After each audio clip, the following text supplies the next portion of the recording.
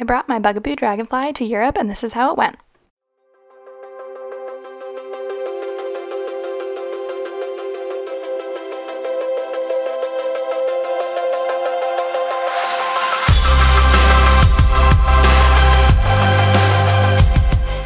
The almost lie flat seat is great for naps on the go, and its easy fold is great when the subway station you're in doesn't have a working elevator and you have to carry it on the escalator. Its compact design makes strolling narrow streets and crowded sidewalks very easy.